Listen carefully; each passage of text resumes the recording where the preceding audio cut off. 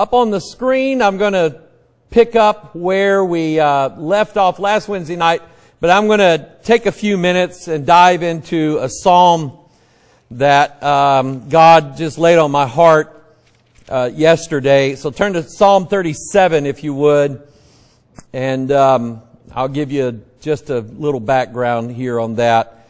Psalm 37. I'm glad you came tonight. Appreciate all of you that are with us online. We appreciate your faithfulness and your love and encouragement. I got pictures. I should have put them in tonight. I'll do it Sunday. I got pictures of our 4 orphans, and they are looking great. And we got them some things for Christmas, and they are doing well. And you continue to pray for them, and that God would continue to bless their life. They get a chance to learn. They get a chance to go to school. They get a chance to learn the gospel. And we just give them a chance.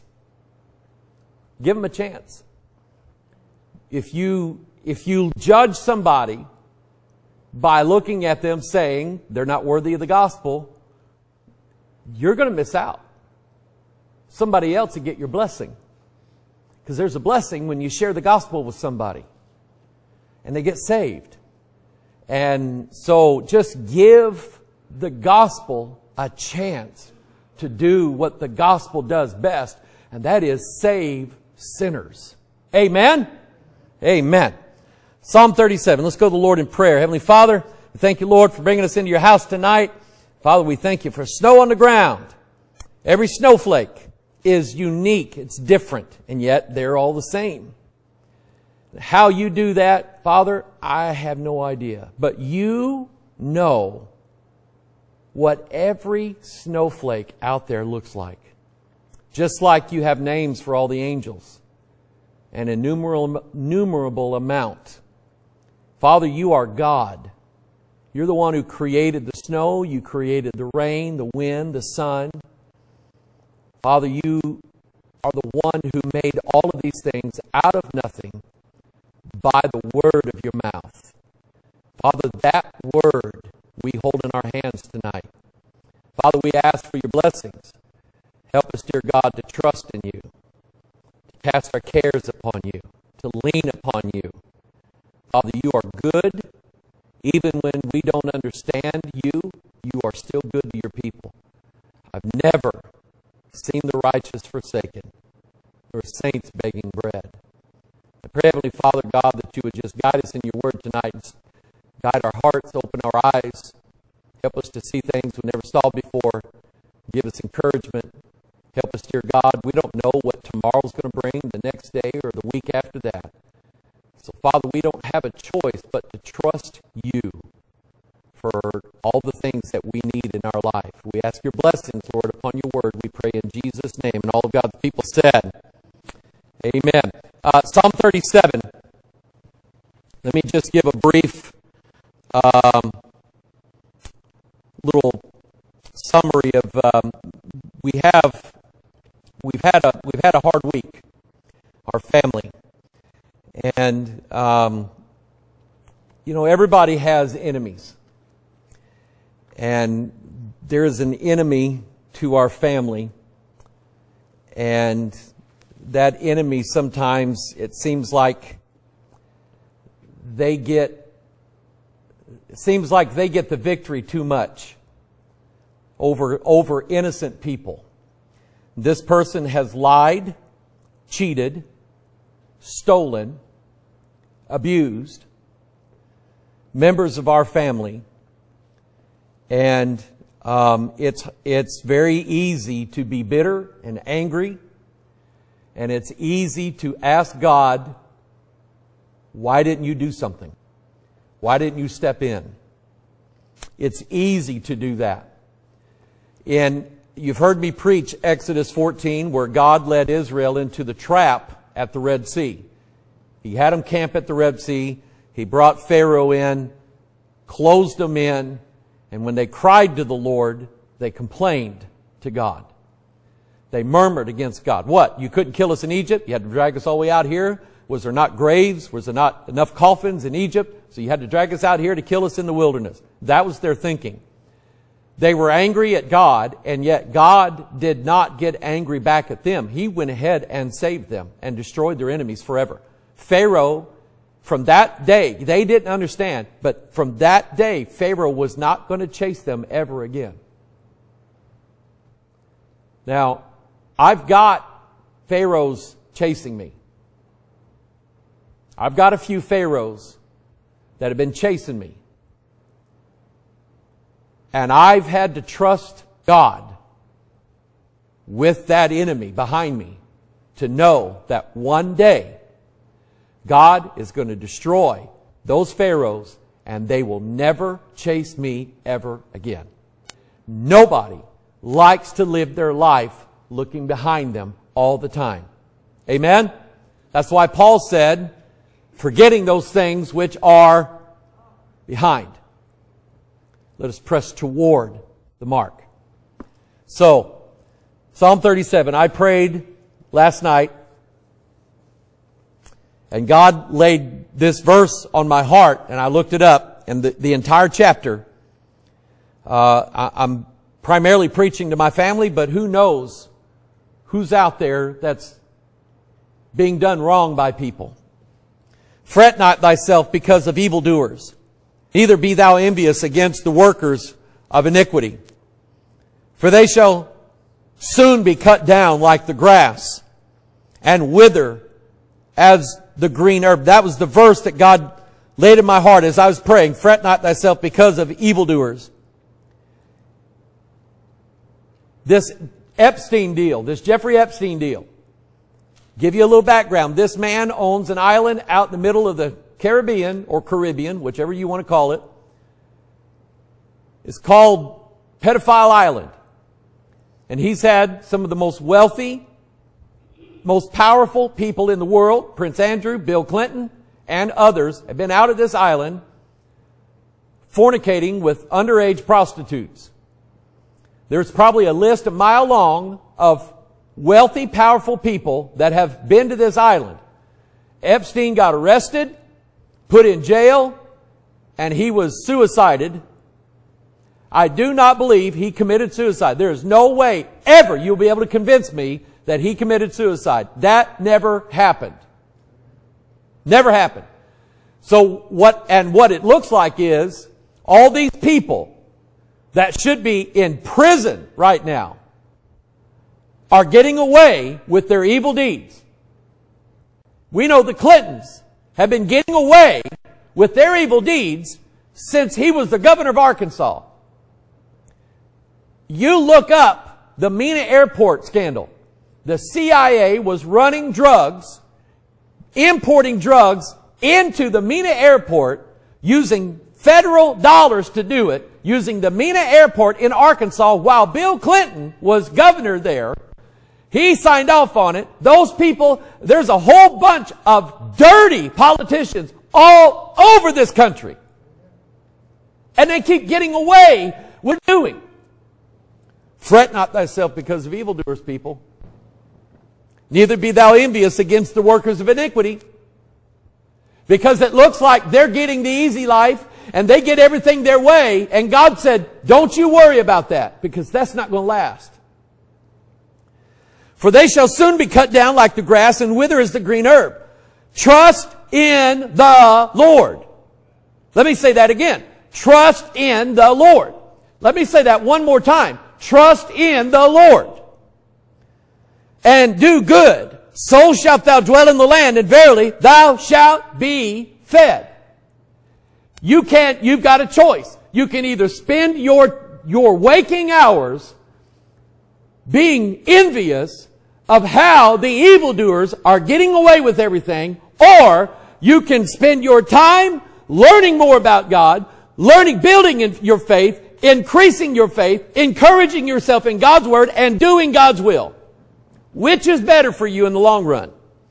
Delight thyself also in the Lord, and He shall give thee the desires of thine heart. Underline that verse in your Bible. Write it on the back of your hand. Put that on the bumper sticker of your car. Nail it to your house. Put it on the post and the gates of your door. Delight thyself also in the Lord, and He shall give thee desires of thine heart. This is God's Word. He does not lie. He does not lie. God is not us to make promises that He does not keep.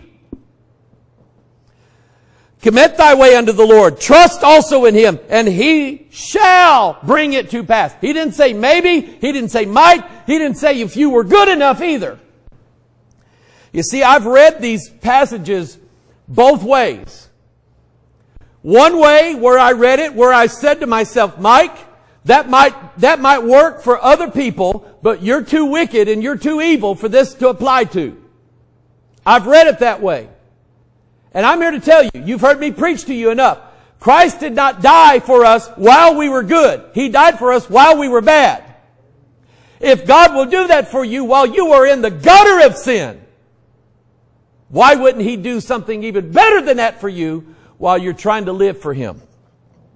Commit thy way unto the Lord, trust also in Him, and He shall bring it to pass. And He shall bring forth thy righteousness as the light, and thy judgment as the noonday. God will show who's right and who is wrong, will He not? Verse 7. Rest in the Lord. You know what that means? Close your eyes tonight and say, God, you've got it. It's in your hand. I'll sleep. You get busy. You got work to do, God. I'm going to go to sleep now. Rest in the Lord and wait. What? What's that word? Say that out loud. Say that out loud.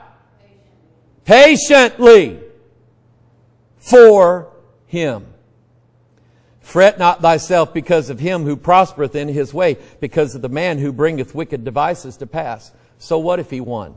So what if he gets his way all the time? Or she gets her way all the time? So what if all the wicked people, seems like they get away with doing drugs every day, they get away with stealing every day, they get away with not doing their work every day, they get away with everything! And Jesus, here's Peter. Jesus is giving out instructions to His disciples. And Peter said, well, what about him? What are you going to do about John? And Jesus said, Peter, what is that to you? What I do for John, what has that got to do with you? Peter, why don't you trust me and let me do in you what I want to do in you? I'm the master, right? You trust me, right? Why don't you let me tell you what to do? Why don't you let me be the head instead of you worrying about what everybody else has got? You need to ask God to take the envy out of your heart. I'm preaching this to myself because I've been through this before. I've been done dirty. Every preacher worth his salt gets cheated, lied to, lied about, lied on, lied around, done dirty, backstabbed. Every preacher has that done to him. And you have no idea how many times I've quit. And then finally God said, where are you going to go? I'm taking your keys away. I'm locking all the doors and windows. Where are you going to go? So, verse 8, cease from anger and forsake wrath. Fret not thyself in any wise to do evil. Don't you dare get back at them. See, I've been through this too. I've been through this. And it doesn't work. And God has shown me in different situations that what I was trying to do to get my way almost destroyed the whole thing. I should have just trusted God. I've been through this before. For evildoers shall be cut off. Did it say maybe? Did it say I want them to be? No. Evildoers shall be cut off. But those that wait upon the Lord, they shall what? Read that out. Say that out loud. Am I preaching to just the people online? Look at your Bible again. For evildoers shall be cut off, but those that wait upon the Lord, they what? Shall inherit the earth. Say that again. Do you believe your Bible?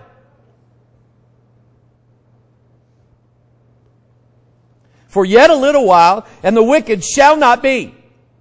Yea, thou shalt diligently consider his place, and it shall not be. Do we not trust God? We come in here every Sunday, every Wednesday, same group, say amen to the sermon, Believe the King James Bible. Do we really believe it? Your faith is always going to be on trial. God is going to test you to show you that, and God's done this with me. Mike, do you trust me? And I was going to lie to God and say, yeah, of course, God, I trust you. I'm Mike Hoggard. And before I could say that, God said, you don't, so don't lie about it. And He was right.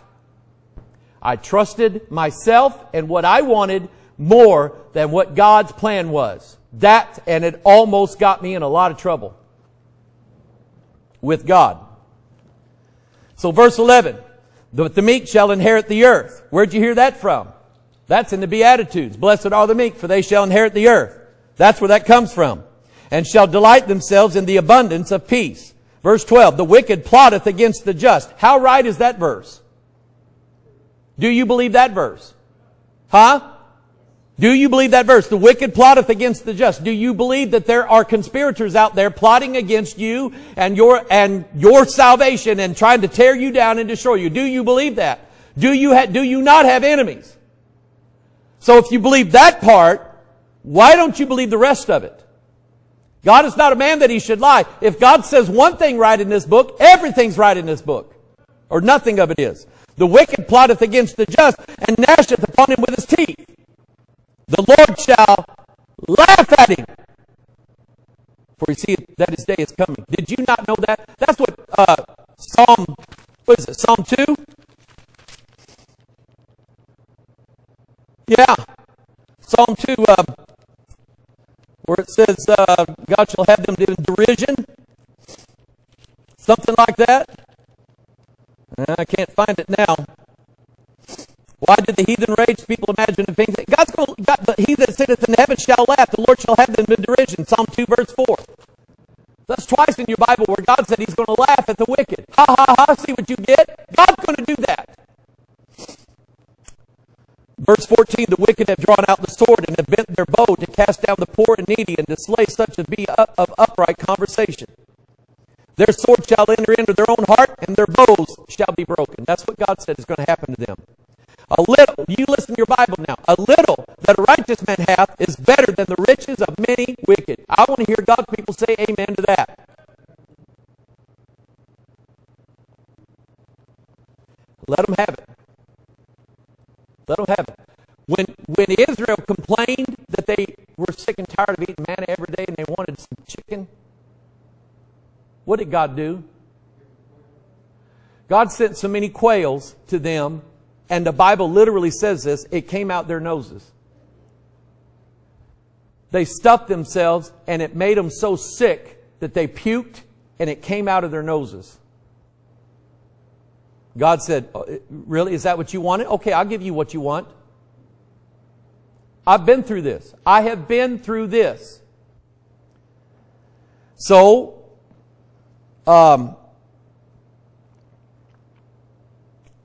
verse 16, verse 17, for the arms of the wicked shall be broken, but the Lord upholdeth the righteous. This is why you're still here. It's why you haven't left. Because God was holding you up. The Lord knoweth the days of the upright, and their inheritance shall be forever. You pray. Hey, let's pray again right now, because I'm preaching this, and I'm getting messages from all over the place telling us that the audio's all messed up. Who do you think's doing that? Father, we pray, dear God, that you would, I don't know, Lord, I've tried everything I can to fix the audio. And I pray, dear God, that you would fix it. God's people need to hear this. Somebody else besides people in this room tonight need to hear this. Lord, just please help us in Jesus' name. And all God's people said. Verse 19, they shall not be ashamed in the evil time, and in the days of famine they shall be satisfied. When everybody else is crying because they don't have anything, you're going to have plenty. God does not forsake His people. He stands up for them. God is a team player. God is a team player. He does not leave when the battle gets tough. He stands up for His people. The wicked, verse 20, the wicked shall perish, and the enemies of the Lord shall be as the fat of lambs. They shall consume into the smoke. They shall consume away. Verse 21. Verse 21. The wicked borroweth and payeth not again. Read that out loud. The wicked borroweth and payeth not again. This is not the last time you're going to be cheated. Because that's what wicked people do. They cheat. And they just cheat their way through life. They cheat everybody. They cheat the banks. They cheat credit card companies. They cheat stores. They cheat neighbors. They cheat family members. And they cheat friends.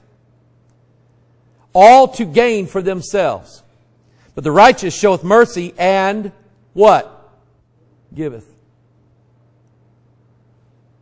Change your attitude. Change your attitude. Listen, I know this is not easy. I know it's not easy. I've been through it.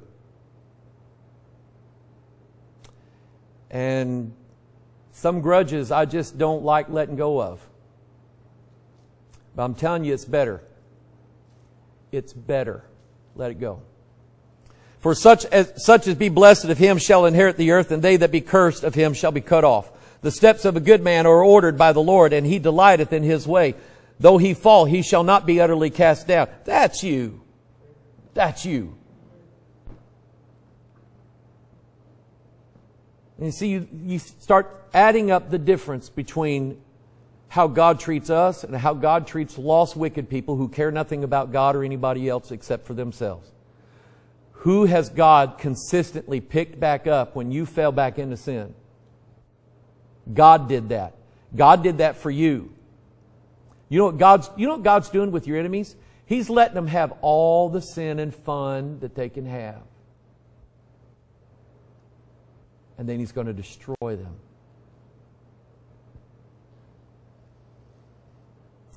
Though he fall, he shall not be utterly cast down, for the Lord upholdeth him with his hand. I have been young, and now am old, and yet I have not seen the righteous forsaken, nor his seed begging bread.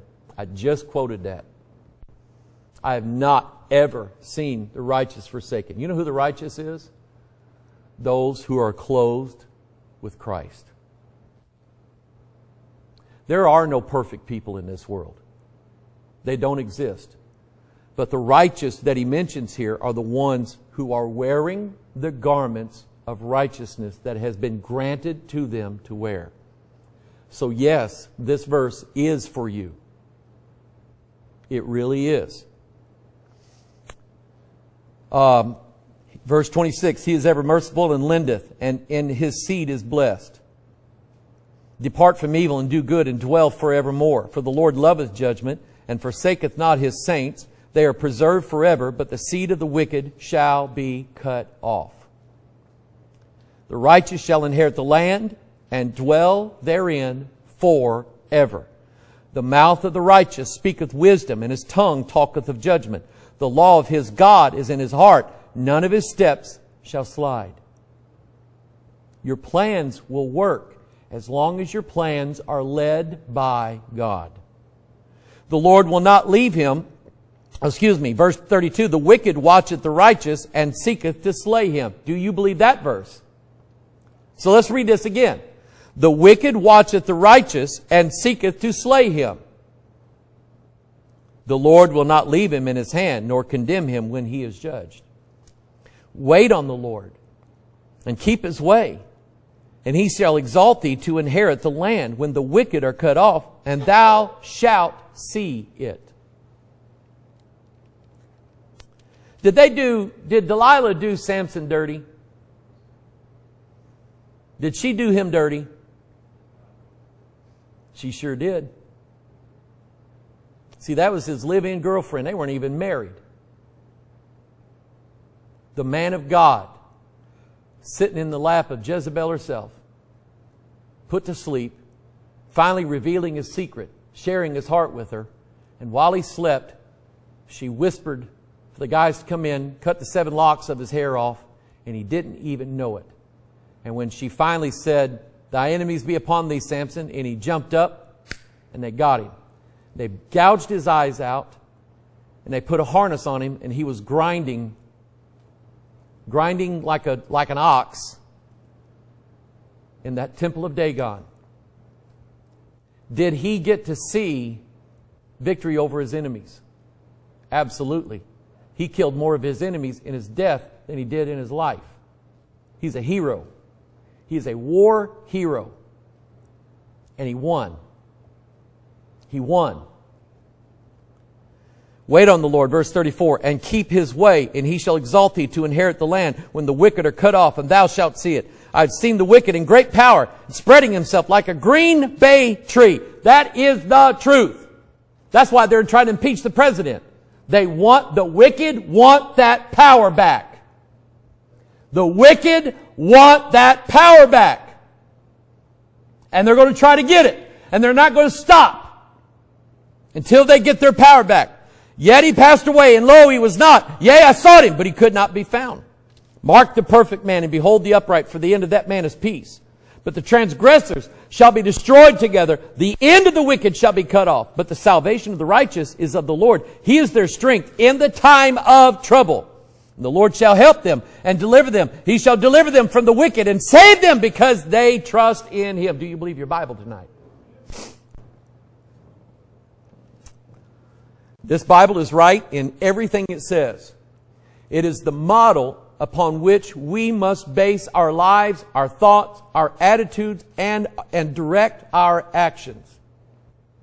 If God told you He will get them, He will get them. I had a middle school principal that I got punched in the nose in the playground by a little squirt kid that I didn't like. He punched me in the nose, bloodied my nose. I went running to the principal's office. Principal come out and said, "What happened to you?" I said, "So-and-so, Tim, punched me in the nose." He said, "I'll get him." Never did. Never did. So you know what? I didn't go running to the principal ever again. Because I knew what good's it going to do, right? But I've run to God every time. So I trust God.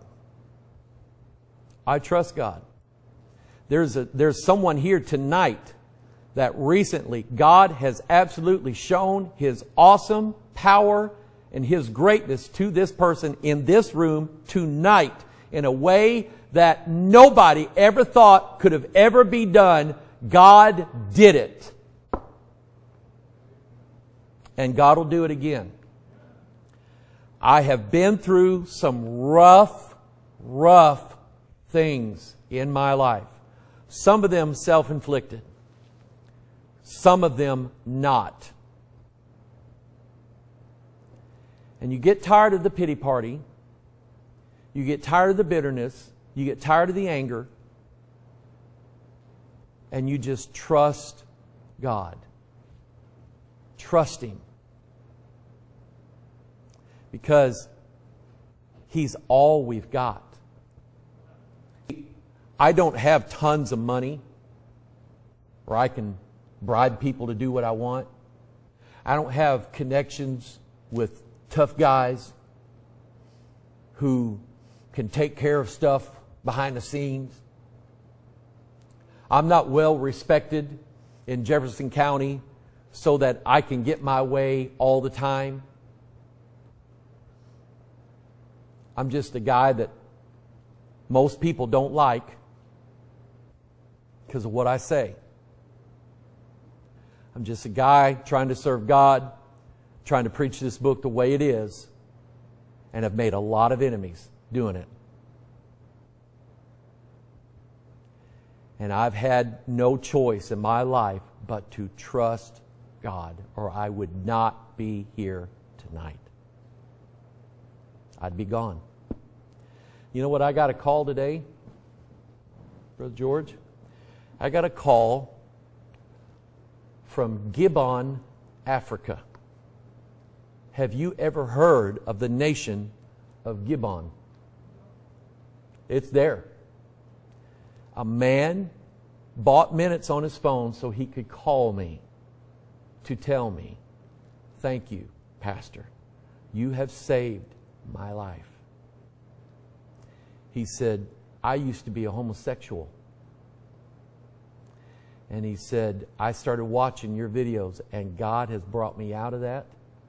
And I'm born again, and I'm saved, and I'm reading the King James Bible. And I'm trying to tell everybody I can they need to watch you on the internet. He said, keep them coming. We need them. I'll keep doing it if it's just for that one man. Okay? We don't have a choice but to trust God. Amen? Now, we're studying the Word of God. Turn to Romans 10:17. Romans 10:17. Let me put it to you like this. Do we believe that God judges everybody? Do we believe that? Do we believe that? Now I saw some heads nod on this side. I didn't see nobody on this side. Do we believe that God judges everybody? So if there's something going on between two people and God judges them, don't you think it's the smart route to please God and be on His side and do what He says, so that when the judgment comes down and He starts slapping people, He's slapping the other guy? Don't you think that's the right move? Amen. Romans 10:17. The Bible is the sole source of faith. You will not get faith from any other. You will not get faith from my preaching. You will not get faith from somebody else's preaching. You will not get faith from radio preachers, from TV preachers. You will not get faith on your own. You were not born with faith. The sole source of faith is the Word of God. Romans 10:17. So then faith cometh by hearing, and hearing by the Word of God. The more faith, the more you read this Bible, the more you will believe this Bible. If you do not read the Bible, then you will not believe the Bible. Amen? Autumn learned something today she never knew before. That DNA is found in the King James Bible, right? I showed it to her and she went, oh, that's cool. Yeah, I know it is. This Bible is right. The more you read this Bible, the more your faith will come. The more you will trust God. I prayed last night. God didn't tell me to go get a magazine out. God didn't tell me to go get a catalog out. God didn't tell me to go to Drudge Report or eBay or watch a YouTube video. God said, fret not thyself over evildoers. He gave me Scripture, and I believe it. I spelled that word wrong. Sanctification. It's not sanctification. It is sanctification. You know what that word means? You are made pure by the Word of God. Amen? Okay, so you're out rubbing shoulders with lost people all day long who are cursing, telling dirty jokes, talking about evil things that they do, and you hear that. That goes in your head. You need to be brainwashed. Your brain needs to be washed. It needs to get that junk out of it, because what goes in will eventually come out. Will it not? So you need your mind cleaned out, and the only thing that will do that, 1 Timothy 4:5, for it is sanctified by the Word of God and prayer. This is how God lets us eat ham and bacon. Now, God told us in the Old Testament, don't eat pigs. I love pigs. I love ham. I love bacon. I love ribs. I love pork loin. I love it. But God said don't eat it. Why? It was unclean. So I tell people, God didn't change the law. He cleaned the pig. And that's what that verse is about. It's about eating stuff That in the Old Testament they said don't eat. But what was the reason why God said don't eat it? It's unclean. Don't eat it. It's unclean. Well, what if God cleans it? Well, I guess it's okay then. And that's what God did. He didn't change the law. He cleaned that which was unclean. Because He said that food you eat is sanctified by the Word of God and by prayer, which you ought to do before you ever eat. You ought to honor and respect God before you ever put food in your mouth, and you ought to teach that to your children. Somebody say amen. If God can clean up, you think God cares about ham and bacon? Careth God for the ox? Careth God for pigs? No! God is saying that to us. God can clean what's unclean. And how does He do it? Sanctified by the Word of God. It is our sanctification. It is unbound. Turn to 2 Timothy chapter 2. 2 Timothy chapter 2.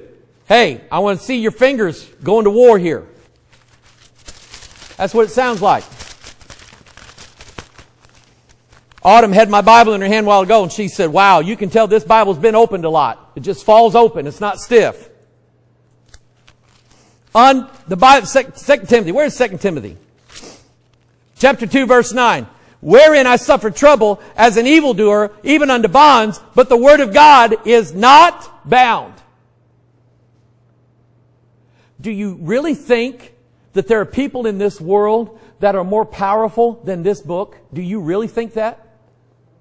Because, you know, when I watch conspiracy videos on the internet, it always sounds like the Illuminati gets away with everything, and we have no way to stop them, and they're just going to get away with everything. They're going to take everybody's souls away. No, they're not. God's only letting them do what He's going to let them do for a reason. But the Word of God is not bound. In fact, when Jesus comes back, in Revelation 19, what does He have shooting out of His mouth? A sharp two-edged sword, which is the Word of God. How's He going to defeat everybody? With the Bible. Your Bible's not bound. Your Bible, I don't care if it's forbidden in some country. God will find a way to get it in there. He always does. Then, I want to show you this. It's effectual. Turn to 1 Thessalonians 2. Go backwards. You found Timothy, now find Thessalonians. 1 Thessalonians. Chapter 2. I want to show you something. Look up on the screen. You're going to get a science lesson tonight. Autumn, all that stuff I showed you about DNA, I had a reason for it. Because I knew what I was going to say tonight.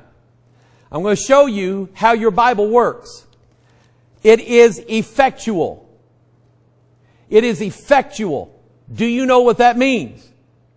That means if you've got you get up in the morning, your back aches, you take ibuprofen. Ibuprofen is an anti-inflammatory, and it works. Okay? They got the recipe from some shamans down in Brazil. That's the truth. That the company, they were using some kind of substance down in South America to help with pain relief and anti-inflammatory. And they said they got it. The spirits told them how to get it. Well, the pharmaceutical company got the formula from them, synthesized it, and created ibuprofen. That's how we have it. Now, ibuprofen does no good just sitting in the bottle. Amen? Boy, my back aches. I need ibuprofen. I got a whole bottle of it. What do you got to do? Take it. Take the medicine. That's the only way that it works. Amen. Now, do you have to instruct the ibuprofen on what it's supposed to do? Your body already knows what to do with it.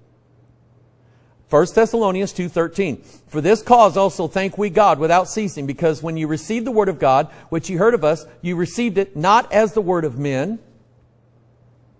So if I can show you DNA written in the Bible 3,000 years ago, that tells you that it's not written by men. It was written by God, who created DNA. Which you've heard of us, you received it not as the word of men, but as it is in truth, the word of God, which effectually worketh also in you that believe. So, this is a big thing with me. Do you have to purposely make the word of God do what it's supposed to do? The answer is no, you don't. The Word of God is alive, is it not? For the Word of God is quick and powerful and sharper than any two-edged sword. It's already alive. This Bible is smarter than you are. You don't tell it what to do. It tells you what to do. And it works automatically. Do you know what that means? I'm going to show you something. There is a machine in your body called RNA polymerase. Everybody say that word. Say RNA polymerase. Say polymerase. Polymerase. Just say plumerase if you want. Plumerase. Okay? It's a machine in your body. Do you know where it came from? DNA made it. Do you know what it does? It makes DNA make things. So here's the question. Which came first? The DNA that makes the machine that causes the DNA to work, or the machine that makes the DNA work? Which come first? I don't know. I just know that when my daddy fell in love with my mama, here I am. I don't know how it works. I'm here. Amen? So watch this. Matthew 6:27. Look at that verse up there. Which of you by taking thought can add 1 cubit unto his stature? Do you know what Joel Osteen and Joyce Myers are constantly trying to tell you? They're trying to tell you that the reason why Cubby is short is because he didn't think tall. It's your fault. You're not Cubby, you're Stubby. Amen? I love this guy. But Joyce Myers tells you that you didn't think tall thoughts, that's why you're short. If you would think tall thoughts, you would be tall. That's stupid. Amen? So let me show you what this little machine does. This machine scans all the 1 billion or 3 billion base pairs of your DNA. And it receives an instruction from your body that your body needs to make, you're fanning, so your body needs to make some more sweat. Right? Or you just ate and your body needs to make some insulin to get the food into the cells where it belongs. So how does that work? The machine called RNA polymerase scans all the 3 billion codes of DNA, finds the exact chapter and verse where the directions are to make insulin. And it reads, first of all, it reads the DNA, and when it finds where the insulin is going to be made, it makes a copy. It rightly divides it, Brother George, rightly dividing the word of truth. It splits it open, it unrolls it like a scroll, takes that verse, makes a copy of that verse that makes insulin, takes that copy, and then begins to read the instructions, and it starts grabbing proteins. And then it starts putting the proteins together, fitting them where they belong, like putting together a barbecue grill. A Chinese barbecue grill translated by an uneducated Chinaman. This works better. It takes the proteins, adds them together, and then there's a process called protein folding. It folds them, just like origami, it folds them in just exactly the right way so that when it's done, it has an insulin protein built for you. And it sends it where it needs to. And if it needs more, it'll just keep making it until it's done. It doesn't need it anymore. It makes white blood cells, it makes red blood cells, it makes bone marrow, it makes heart muscles and heart tissue, it makes lung tissue. When you scrape yourself and lose some skin and some blood, it'll make some more skin and some more blood for you. My point is this. You have this glorious book in you called DNA, and you don't have to instruct your DNA to do what it does every single day. You don't have to tell it to do it. It does it automatically for you. Are you getting this? So you wonder why things are going wrong in your life and nothing's working? You haven't opened up the DNA. You got to open the book, people. You got to open the book. You got to read it. You got to think on it. You got to meditate on it. You got to spend time with God in it. You have to. Because if your body, even if you don't have diabetes, if your body stops making insulin, you'll be dead in 2 days. Because all your cells will starve to death. Because that's the only thing that puts the sugar that you ate into the cells. You'll die. Read your Bible. And then let God work it in. Let's read that verse again. You received it not as the word of men, but as it is in truth the word of God, which effectually worketh also in you that believe. It does the work. You don't have to, and you can't anyway. Somebody say amen. I need stuff like this. Think of it as grandma with a recipe. The recipe doesn't make the cake. It doesn't make the cookies. Does it? Grandma makes the cookies, but she does it by the recipe. Who in here's got a recipe book from your grandma? Isn't that the neatest thing in the world? Because she had secrets in there that she didn't tell nobody. But that's how she made all those amazing things that grandmas make. Is that she read the recipe and she did it. And that's the Word of God working in you, doing what you cannot do for yourself. Read this book, people. It's alive. It's powerful. For the Word of God, I just said that. For the Word of God is quick and powerful and sharper than any two-edged sword, piercing even to the dividing asunder of soul and spirit and the joints and marrow, and is the discerner of the thoughts and the intents of the heart. God will judge your thoughts and your intents, will He not? Does not God? See, that's probably one of the reasons why you didn't read the Bible.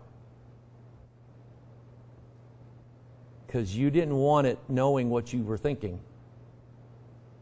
Because you were afraid that you were going to read something that was going to make you feel guilty. And you're not going to read it.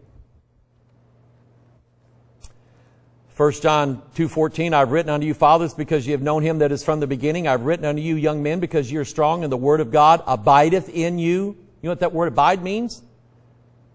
Lives. I abide in my house. My wife is abiding in my house right now. My daughter and grandchildren abide in my house. That means they live there. And the Word of God is parked inside your garage, and it lives there. Don't chase it out. The Word of God is good. Hebrews 6:5, and have tasted the good Word of God and the powers of the world to come. Now, Autumn, didn't you like what I shared with you today? Did you not? Wasn't that the neatest thing? I taught her about DNA and the 46, and I had her count the words that Adam spoke. This is now bone of my bones, flesh of my flesh. She shall be called woman, for she came out of man, and therefore the two shall become one flesh. And there was 46 words there exactly. And I just told her about the 46 chromosomes. She's going, that's amazing.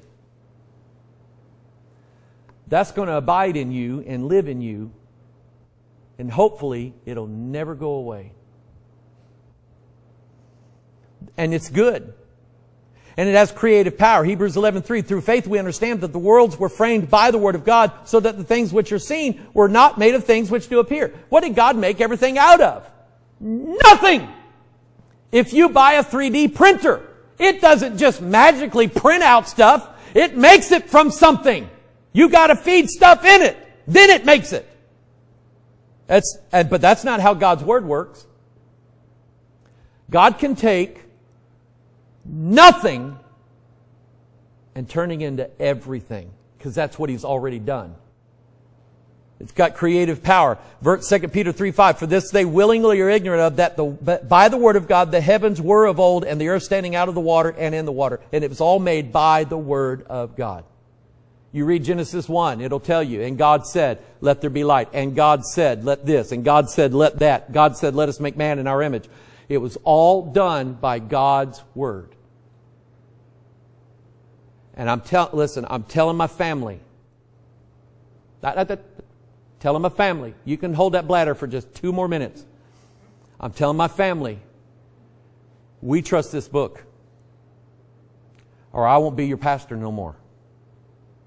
We trust this book, and we're going to follow this book, and we're going to wait on God, and we're going to trust God, and we're going to let God take care of it. Amen? Because we don't have another choice. We don't have another choice.